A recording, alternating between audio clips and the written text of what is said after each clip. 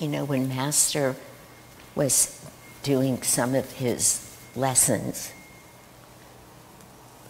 he told the monks who he was teaching at the time, when I'm gone, I want you to love everyone as you love me. I want you to treat everyone the way you treat me. I want you to serve everyone the way you treat me. And then he said, I don't need your service, but I'm asking you to serve so that you can practice being able to do all of this when I'm gone.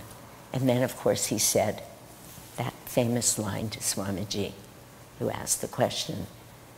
No, I always get this confused, forgive me. Swamiji asked the question, when you're gone, will we be able to feel you? And of course, that beautiful answer, to those who think me near, I will be near. But this was not when Swamiji asked the question, but it was in that lesson. He said, when I am gone, only love can take my place. I sat with that for years and years before I felt at one point that I not understood it. You cannot understand this. Love is not an intellectual concept. Love does not come through a practice of the mind, but devotion and the pure love of God, the experience of that in the center of our heart is pure love. It's an experience. It's a knowing. It has nothing to do with the mind. Having said that, all of that, getting to that place, it's like finding our way there, which we can't get there from here, is like everything else, an incredible practice. And there has to be a deep, deep desire to do that. The day that I had the inspiration to love my partner in all circumstances, in every moment, to always see God looking back at me when I looked into his eyes, to always see him as divine.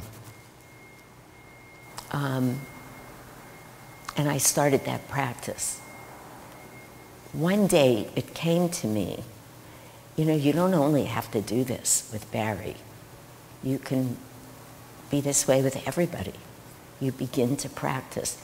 You look into people's eyes because, let's face it, as human beings, who, as I've already mentioned, are all neurotic in a little bit or a lot of ways, this is not easy. We're not God.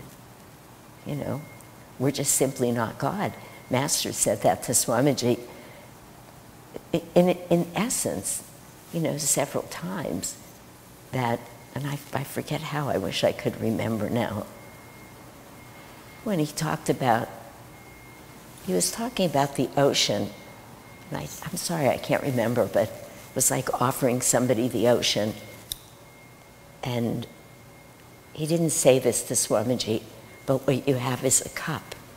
You know, it's, we're not Master. So that's where we want to go, though. So we pray for their love to flow through us. That's that chant that we sang when we were praying for the whole power, for the whole world. God's power. Pardon me? Vitality, good, yeah, all the words. And I don't even know if love was in there, but is the word love in there? Yeah, doesn't matter. We can put it in there. We can even use that chant because we chant it all the time.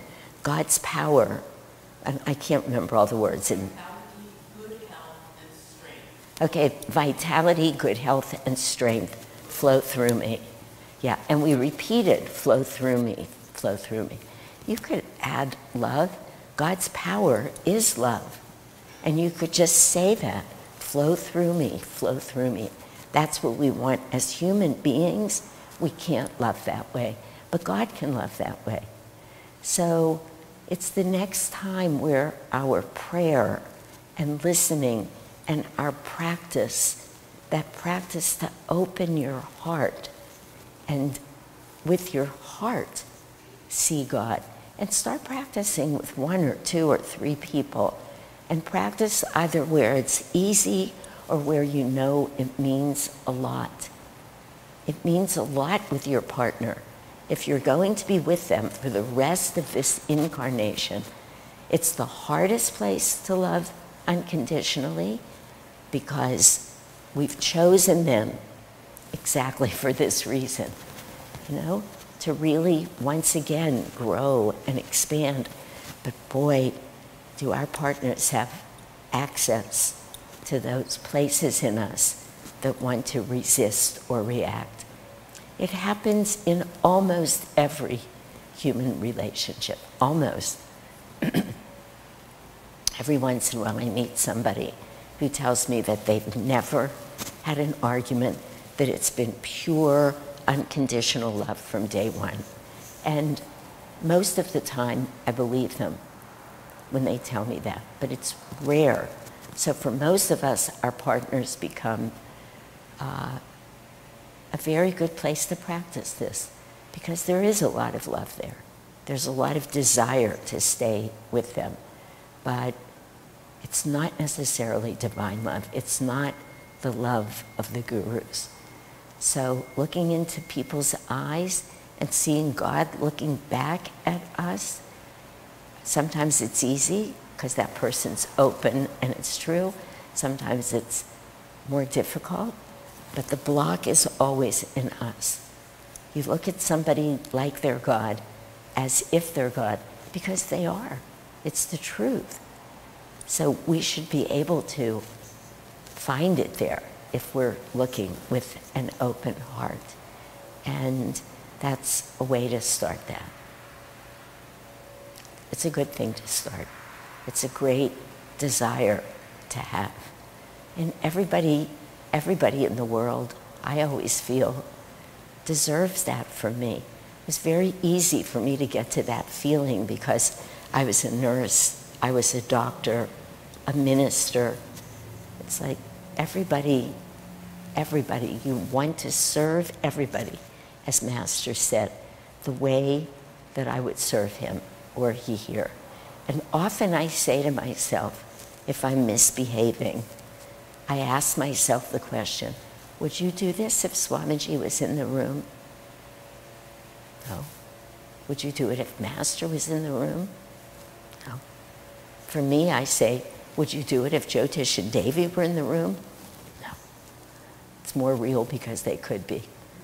So we always have to know God is always in the room. He's always in the room. And we should, as Master said, behave accordingly. So.